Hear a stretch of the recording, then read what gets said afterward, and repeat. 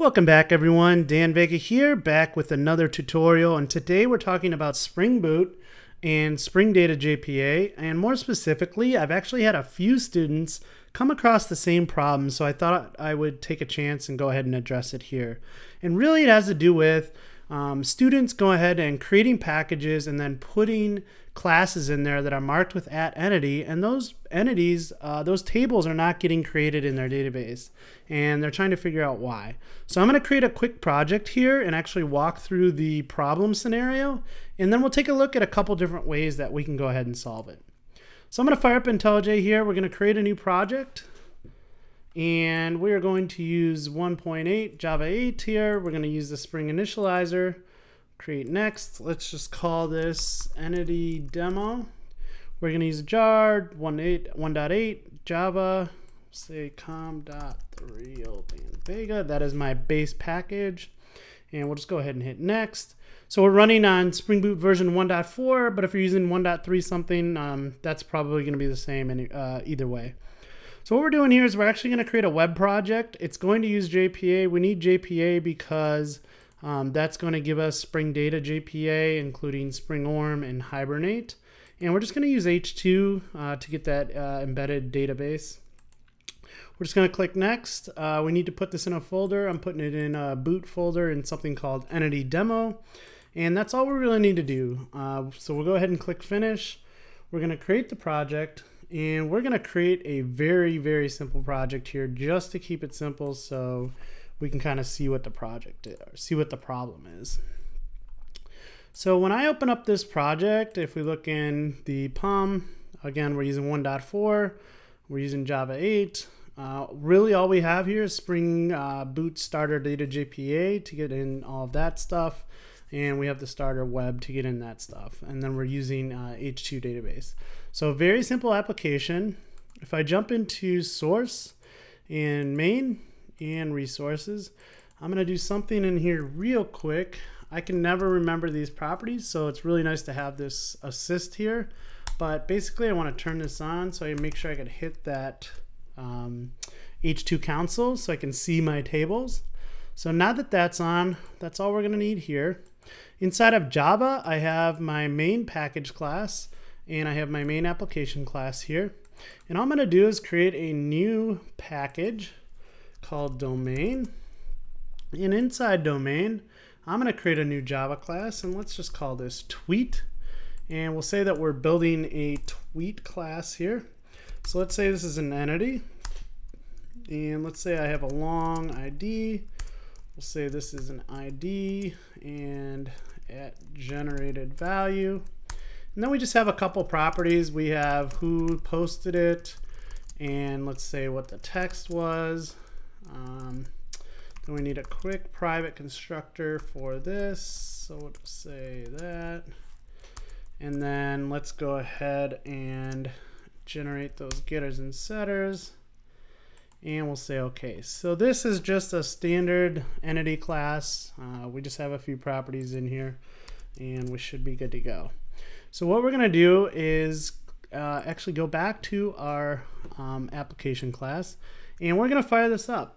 At this point, we should be able to, this is all we really need for Hibernate to kick in, see our entity, and actually write out and create those tables for us. So we should be able to open the H2 console, which gives us some insight into the database, and we should be able to see that tweet class, or tweet table, forgive me. So let's jump in there. I'm going to fire up 8080. There's no route, so we expect to get that. I'm going to say H2-console, and we're going to connect. And we don't see our tweet table. And so this is the problem a couple of students have come across, and they're just not quite sure of what's happening here. So we're going to actually look at this. So what's happening here is the main application class is in the package com.therealdanvega. If we were to go ahead and create a package inside of this class and move our tweet class inside of there, this would actually work because Spring needs to know where to find different aspects in our application, things like controllers, things like services, and even things like entities. it doesn't know where else to look unless you tell it. So by default, it's only going to scan the base package and anything below it. So in this case, again, this is the base package of where our main application class is. So if we move that tweet into the domain package, everything would work. But because the student was creating a package outside of the main class, that's why you're coming across this problem. But if it is outside the main class, there is actually a way to tell Spring where those entities are.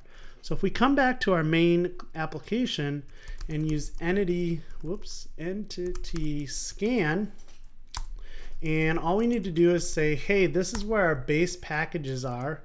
So all we're going to say is domain. And so now that's telling it, hey, when you're looking to scan for entities, this is where I want you to scan, because it couldn't find them under here, but now we've kind of told them where it was. So if we had a completely different package, like all the way down, like com.ab.c.d.domain, then we could find them there. So now let's go ahead and restart this. So I'm going to stop and run. And now with this entity scan in our main application, we should be able to jump into the H2 console and see that tweet table created for us. There we go.